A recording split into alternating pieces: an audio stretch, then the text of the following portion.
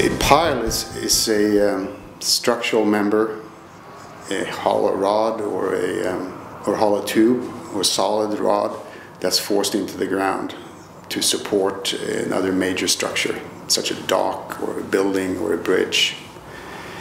And so we all seen it and we all heard it from a construction site, and it can be very loud. But the problem is when it's done in water, such as in a lake or an ocean, it becomes even louder, and it produces a gigantic sound pulse that can kill fish and kill mammals and seabirds, or at least it will hurt them or change their behavior. The Washington State Department of Transportation approached us. Rhonda Brooks, our project manager, approached us about this problem to see if we could solve it using engineering.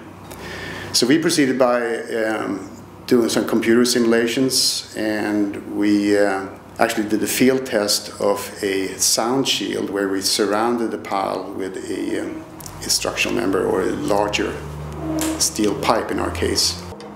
To solve that, we introduced this double pile where we inserted another pile inside the outer structural pile, and we have an airspace that separates them, and these two pipes are connected at the bottom with a flexible coupling, which is really the secret sauce of our concept. And here now we then impact only the inside pile, and the shock wave in the inside pile now moves down. But the difference is now that the inside pile does not push the water out of the way, because we have an airspace. It pushes against the air, so no noise is produced by the outside pile.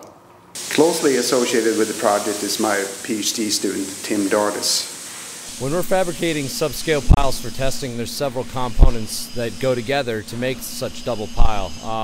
The main part is the pile itself, the inner and outer pile.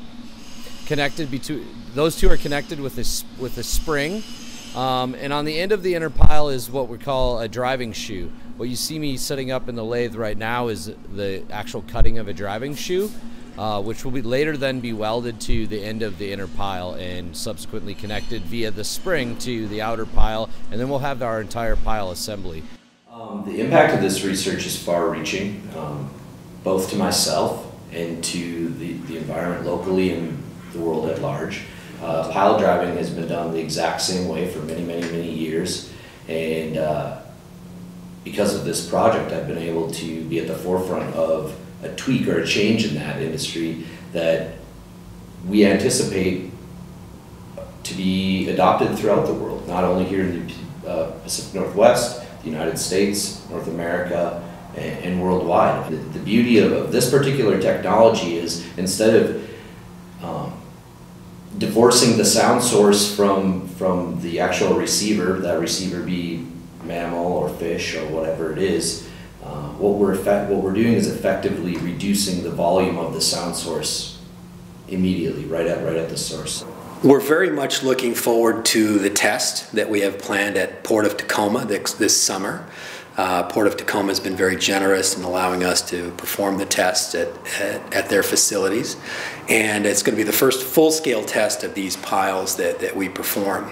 But marine construction will not end there, because Professor Reinhall and Tim, they have a number of different follow-on ideas to continue to improve the performance of piles, but also some other marine construction-oriented technologies that have a similar theme. They'll introduce efficiencies as well as environmental benefits. So we intend to do good for a long time to come.